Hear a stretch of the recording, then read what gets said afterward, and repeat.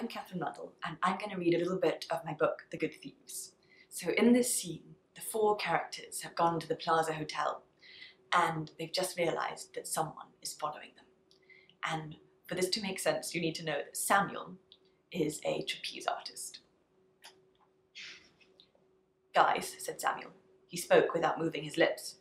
"I think we should go." "Why?" said Silk. "Are people staring?" "No.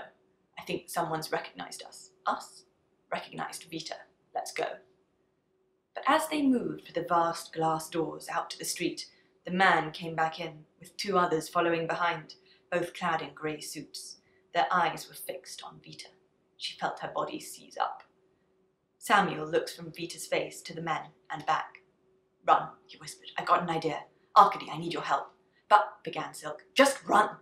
Samuel had that same sharp, unswerving look that Vita had seen on his face when he had jumped out of the midnight window. "Go," he said. He pushed past the other three, rubbing the inside of his elbow, rolling his shoulders, as if about to mount the trapeze and fly. Arcady ran after him. "Come on," hissed Silk. "I know a way out."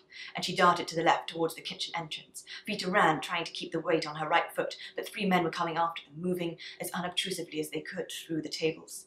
Arcady turned to Samuel. They had 3 seconds in which to whisper, their eyes on the men. "Listo, Sam?" "Ready," said Samuel. "Hep," said Arcady, and he held out 2 hands, his fingers entwined. Samuel bit his lips together, set his foot on the stirrup of Arcady's hands, and leapt, like a ballet dancer, into the air. He landed sitting astride the shoulders of the statue of Hermes, scrambled up into a crouch, leaped again, and seized hold of one of the ropes that bore the autumnal wreaths. Leaves showered across the room. A woman in a pear-dotted beret choked on her tea. A small child cheered. A fluffy white poodle barked. Samuel swung on the rope from the ceiling, casting his weight back and forth, then let go and flew across the room. He pointed his feet, stretched out his arms, and landed in the leaves uppermost of the palm trees, which fell with a crash.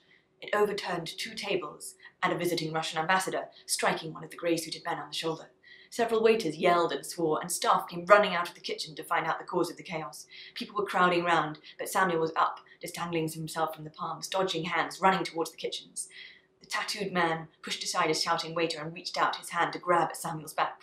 Arcady whistled, and the miniature poodle barked. He pointed, and the man found a small ball of toothy fluff flying at his upper thigh.